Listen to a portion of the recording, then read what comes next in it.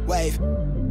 Tapped in. Lately my life had a fast man, but it's ass plan. Fight for my life with the brass hands, and I still ball with a bad hand. Got an aerial point of view, but they'll never see the big picture through zoom lens. From the quicksand, make it push start, type of band's coupe with the tent plans. I'm back on my bender rolls for the kicks. They quick to give them 2 cents. Put my circle tight like we glued hands. Like I don't believe in new friends. Tread light, I know the ice thin. I drop the song, get a few wins. I crave the comfort in my own skin. Really, I just wanna feel the world spin. Today I'm going to be showing you guys how to animate in Adobe Premiere Pro. But before we actually get into that, I know it's been a few weeks since I've uploaded a video, but there is a good reason for that, I promise.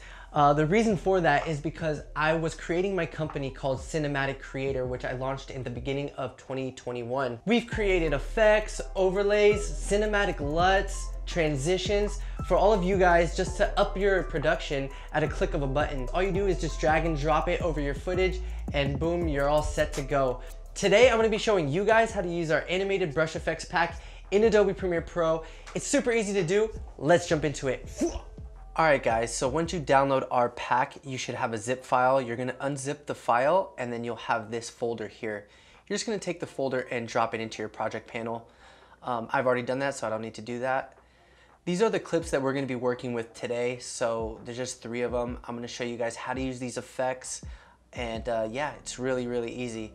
All it is just simple keyframing, guys. All right, so right here, we're gonna come over to the left-hand side under our project panel, and we're gonna drag one of our effects and just drop it right on top of our footage, just like that. The animations are actually really big. I did that on purpose because I wanted you to be able to scale it up as big or as small as you want without losing any quality. So right here, we're just gonna scale it down and we're gonna actually place it where we want it. So right here, I'm just gonna put it on top of his head, move it over a bit, and yeah, that looks pretty good. So we're gonna drag this to the front of the clip here. And now if I play it through, you'll see that it doesn't track to his head. It kind of just floats around on the screen. To get it to track to his head is actually really easy to do. What we're gonna do here is we're just going to click on the clip and we're gonna turn on position and scale. You're gonna click on these little stopwatches right here and it should create these little keyframes. All right, so now we're just gonna position this crown on top of his head so it stays on top of his head. So right here, I'm just gonna move it over a bit, and then once I like where it's at, I'm gonna move the clip forward, and then I'm gonna come back over and move it back to the right. So right there, looks pretty good. And now I'm just gonna scale it down a little bit more just because we're getting closer to him, so the object should be getting smaller. And let's go a little bit further in time. And yeah, that looks pretty good to me, guys.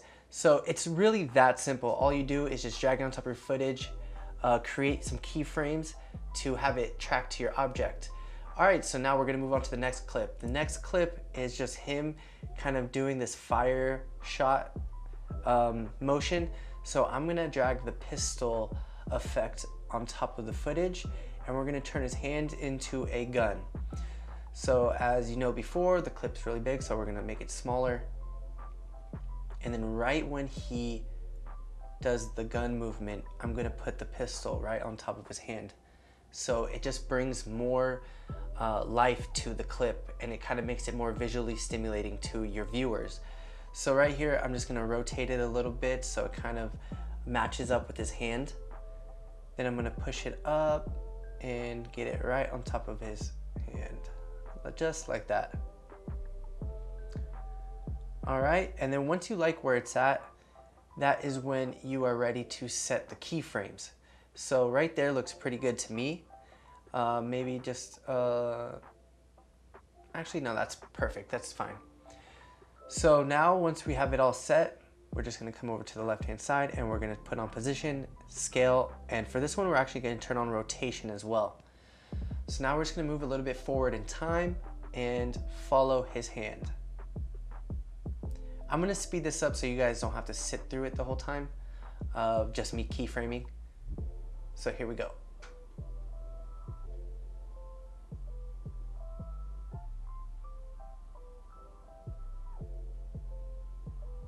All right, and it's all done. All right, so it's a pretty quick animation just to bring a little bit extra flair to your clip. So boom, all you see is a little flash of a gun right there. It follows his hand. We can make this a little bit better. So these clips are all stackable, obviously, because they are transparent backgrounds. So right here, I'm gonna grab the pop effect and we're gonna use it as a muzzle flash. All right, now we're just gonna bring this down a little bit and we're gonna rotate it. And once we rotate it, we're gonna make it look like it's coming out of the front of the animation. So I'm just gonna put it right into the front and then we are going to start the keyframing. So we're gonna turn position and scale on again. And now we're just gonna move forward in time and I'll speed this up for you guys.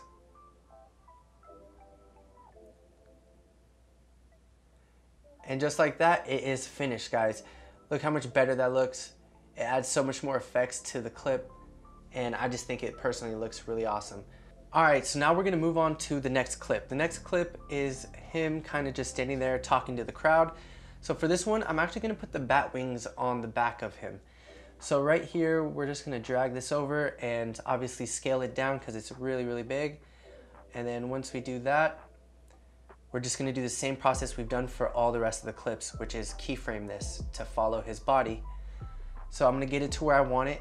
And once you have the effect or animation where you want it, that is when you want to set your keyframes. So you get it to the size and position and location where you want it and then set your keyframes. So right here looks good to me. And now I'm going to set my position and scale. And now I'm just going to add the keyframes, guys, to follow his body.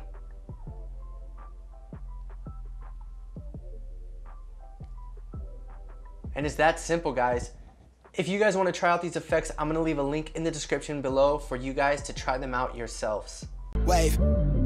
Tapped in. Lately my life had a fast man, but it's ass plan. Fight for my life with the brass hands, and I still ball with a bad hand. Got an aerial point of view, but they'll never see the big picture through zoom lens. From the quicksand, make it push start, type of band's coupe with the tent plan. I'm back on my bender rolls for the kicks. They quick to give them 2 cents. Put my circle tight like we glued hands. Like I don't believe in new friends. Trail light, I know the ice thin. I drop the song, get a few wins. I crave the comfort in my own skin. If you guys enjoyed this video, please make sure to go down there and hit that subscribe button.